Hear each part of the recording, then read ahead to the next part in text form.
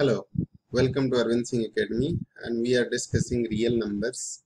This is lecture number 2. I hope you have already watched part 1 before watching this part 2. In this lecture, we are going to discuss Euclid division lemma. And what is lemma? Lemma is a proven statement. Lemma is nothing else but a proven statement. So, before discussing the Euclid division lemma, and the steps which is going to be followed during this Euclid division lemma, we are going to discuss what is the algorithm. Algorithm is nothing else but a steps which is to be followed to solve some questions or particular type of problems. So let us consider what is lemma first, and thereafter we will discuss algorithm is nothing else but some steps. So first I am going to discuss what is algorithm. Algorithm is nothing else but the series of steps. Algorithm is a series of steps, or even you can say well-defined steps.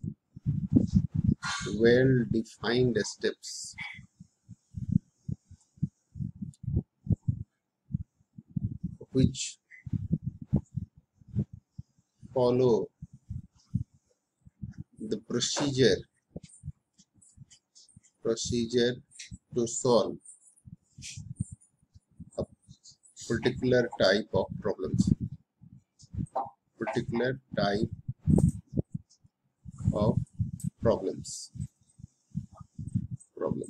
So this is an algorithm, right? Then what is lemma?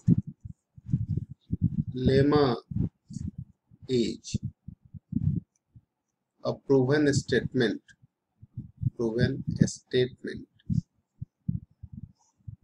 which is used to prove another statement,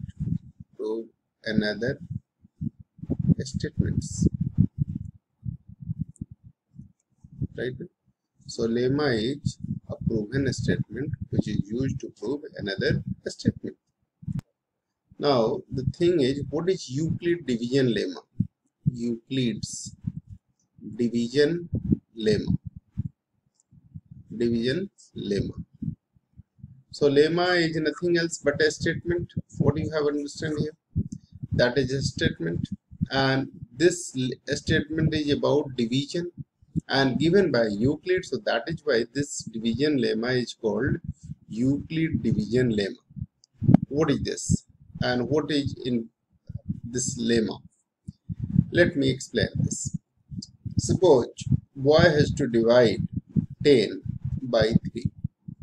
He can divide 3 3s are 9, and what is remainder? 1. Again, this 3 is, we have to divide 3 to 17. Then 3 5s are 15, and what is remainder? 2. Suppose 3, we have to divide 3 by 21 by 3. 3 7s are 21, and what is remainder? 0. There is no remainder. So when divisor is 3, right, then either remainder 1 can come or 2 can come, or there is no remainder. This is only possibility. Division is, this is called divisor. We have already discussed in the previous class. And this one is called number. That is what? Nothing else but dividend, right? And this one is called quotient, and this one is called a remainder.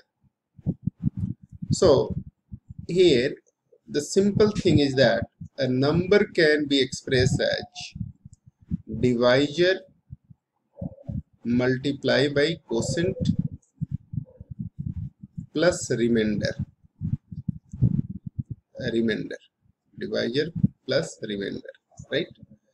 But divisor, if divisor is 3, then remainder can be either 0 or 1 or 2. So remainder must be lesser than divisor. Either it will be 0 if it is directly divisible, or it will be lesser than divisor, right? So if A and B, this statement tell about if there are two numbers, if there are any two numbers A and B, right?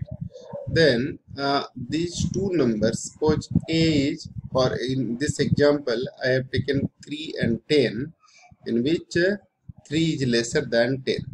So if out of these two numbers, definitely these are the two different real numbers. So suppose A is greater than B. So B must be divisor.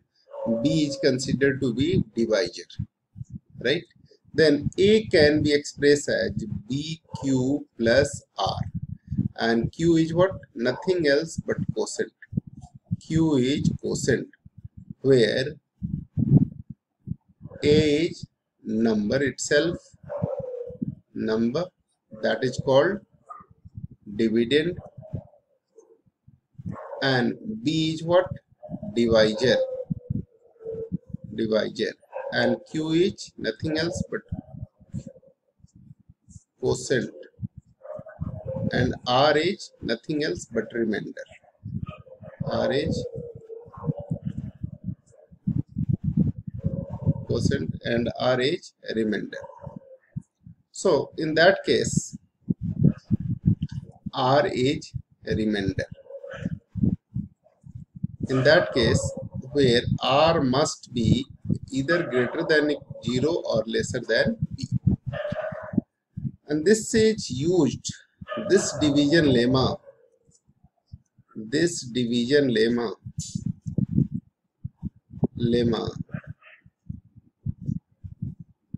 will be used to find HCF of two numbers. What is the use of this lemma? This Euclid division lemma will be used to find HCF of two numbers. How is that? Let me explain with one example. And the example I can take here. Any number you can take. Suppose I have taken 70 and say 15. I take here 70 and 15. You know what is HCF? Just for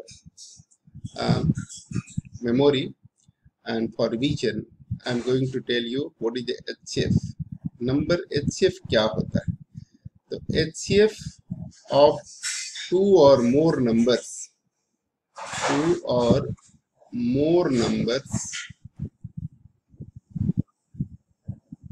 is the highest number, is the greatest number which can divide the numbers,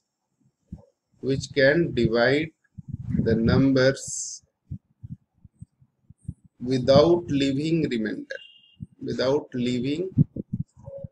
a remainder. This is what, this is what HCF. So HCF of 15 and 70, you have to find that the greatest number which can divide 15 as well as 70. Obviously, common sense, you can say that this is a 5. 5 is the greatest number which can divide 15 and 70 as well. You have been learned about this, that you have learned about long division method, in which 15 4 ja 60 and then 10 left, and this 10 again divisor become dividend, right now. So divisor become dividend, and then you can write here 15, then 10 1 ja 10, then what is left? 5, and again divisor become dividend, so 5 2 ja 10, and that which cancels out. So this is the last one which divide and leaves remainder 0. Then this is nothing but remainder is 0. So this one is called HCF. This is what you have learned in earlier classes, long division method. ये कहते थे हम क्या? Long division method, right, to find HCF. So this one is method, but here we have not to go along with this method, not to go with this method, but we have to learn something different, and using the Euclid division lemma we have to find HCF. So first 70, the bigger number can be expressed as A is equal to BQ plus R. So bigger number is equal to 15 times of 4, that is 60, plus 10, that will be 70. Now take, this is a divisor. This is nothing else but divisor, and this is remainder. This is R, this is Q, right now. So Q further can be written as, sorry, this is B. This is nothing else but B. And this one is Q, quotient, right now. So B, divisor, B was divisor earlier, and divisor become again dividend. So 15 further can be written as 10 times of 1 plus 5. Again, leaving the quotient alone. Now 10 and 5 can be taken. The divisor and remainder. Divisor and remainder. Please keep in mind, we have to always consider divisor and remainder. Divisor and remainder till remainder become 0. You have to consider every time divisor and remainder. So what is divisor here? Divisor is 10 and remainder is 5. Now bigger is equal to a smaller into 2 plus 0. In that case, since remainder is 0 here, right now, here remainder is 0, and therefore in that case further we cannot proceed further, and therefore the divisor, last divisor, will consider as HCF. So this is what Euclid division lemma, and you have to go with this method to find HCF of any two numbers or even more than two numbers. So let us consider some more examples to understand this, how to use this, कैसे काम करेंगे और कैसे हम Euclid division lemma ले आएंगे। बड़ा number को पहले इधर लिखना है, छोटे नंबर से डिवाइड करना है, और अगर कुछ उसका रिमाइंडर बचेगा तो उसको इधर लिख देना है ना। सो कोई और एग्जांपल लेते हैं, और एग्जांपल कोई और एक ले लेते हैं, थोड़ा सा यहाँ पे आ ही गया क्वेश्चंस, इसी को ले लेते हैं। देखो 135 and 225. This is what the first question I am going to consider here. Solution of first question, right? This is what 225. This is the bigger number. 135 into 1, because 135 into 2, if I will take, it will be 270. That will be much bigger than 225. So 135 जो है 135, इसका 2 times करेंगे तो 270 हो जाएगा, जो 225 से बहुत ज्यादा है, तो एक ही बार करेंगे। अच्छा 135 अब इसमें से निकल गए तो कितने बच गए, यहां से इसमें से बताइए 135 में कितना जोड़ेंगे कि ये हो जाएगा 225। तो 135 में 65 प्लस 25 मतलब 90 और जोड़ना चाहिए, और 90 जोड़ने से क्या हो जाएगा, ये 225। अब क्या लेना था हमें बताओ, हमें लेना था डिवाइजर और रिमाइंडर, ये है D और ये है R, इनको फिर कंसीडर करना था। तो again in next step, step 2, I can write, ये स्टेप 1 है, ये स्टेप 2 है। 90 इंटू 1 प्लस कितना 45, ये हो गया, तो ये दूसरा स्टेप हो गया। This is called step 1, this is step 2, है ना। अब इसके बाद हमें करना है स्टेप 3। तो स्टेप 3 में क्या करोगे, फिर क्या आया बताओ, फिर आ गया हमारे पास क्या क्या लेना था, हमें लेना था डिवाइजर ये D और रिमाइंडर R, और बड़ा वाला 90 बराबर छोटे वाले का कितना गुना मैक्सिमम, तो 2 टाइम्स, और रिमाइंडर क्या बच गया 0। दिस इज स्टेप 3, ये स्टेप 3 है। सिंस रिमाइंडर जब 0 आ जाए तो हम आगे उसको कंसीडर नहीं कर सकते, ये लेमा को, इस प्रूवन स्टेटमेंट को, इस मेथड को, इस प्रोसीजर को हम आगे नहीं कैरी ऑन कर सकते, इसलिए जो अब डिवाइजर आखिरी में बच गया, last divisor, that is called HCF. So the last divisor which bring remainder 0 will be HCF of two numbers. HCF of two numbers. And therefore HCF is what? HCF is 45. This is an answer. Now similarly, this second question, third question you can do according to your own, and I hope you will do this, right? I hope you got it now, but let me explain one more question. Third question I am taking here, and just to explain this, how third question can be dealt. This is 867 and 255. Again, the third one is 867 and 225. Now, bigger one can be written as a smaller one. How many times it will be divided? So this will be 3 times. 3 times it will be 675. So that will be 3 times 675. 25 less, and then 700 and 165. So what will be the remainder? 167 plus 25. So this is 182. 182. 25 will be added in this. So 5 and 7, 12, 6, 2, 8, and 192. 167 plus 25. 167 plus 25. So 61718. Yes. 167 plus 25 is 192. This is 192. Now again we have to think the same way. This is a divisor and this is a remainder. No need to write this. I'm just writing this to explain this right now. Here, step 1. Again you have to think out of these two, divisor and remainder, which one is bigger? 225 is bigger. Now 122, that be maximum ones, and there will be 27. No, not 27 exactly, sorry. This is 25 plus 8, 33. This is 33. Now again, divisor is what? Divisor is this one. This is divisor and this is remainder. Again, bigger one is equal to 192 is equal to 33 into. How many times this will come?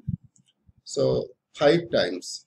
5 times this will be 5 3 ja 15 and 5 3 ja 15 and 116. 165. So 165 and this will be 27. 27 will left. Again, out of these two, procedure same. D here and this is R. So now 33 and is equal to 27 into 1 plus how much? 6. 6 is left. Now further we can proceed again till the 0 remainder will come. This is just step 2, then step 3, and then step 4. Step 4. Again there is a, this is a divisor and this is a remainder. So again 27 can be written as 6 into 4 plus 3. And now this one is divisor and this one is remainder again. So 6 can be taken as 3 into 2 plus 0. And 0 comes finally here remainder. So the last divisor is called HCF. And therefore HCF of 225 and 867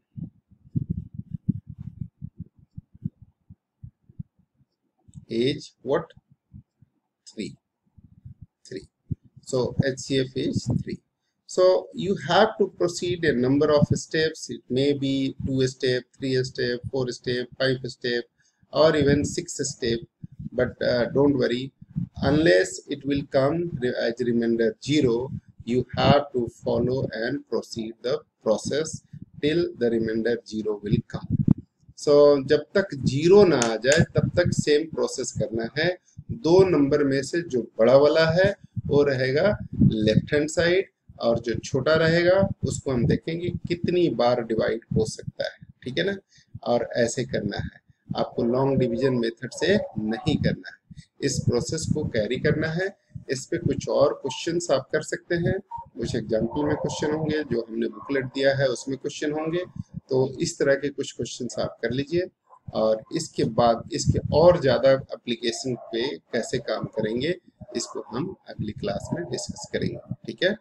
तो तब तक इस Euclid division lemma को, lemma का क्या है, lemma के बारे में फाइनली लिख सकते हैं, if a and b are any two real numbers such that a is greater than b, then a can be expressed as bq plus r, where r is greater than equal to 0 and less than b, ठीक है।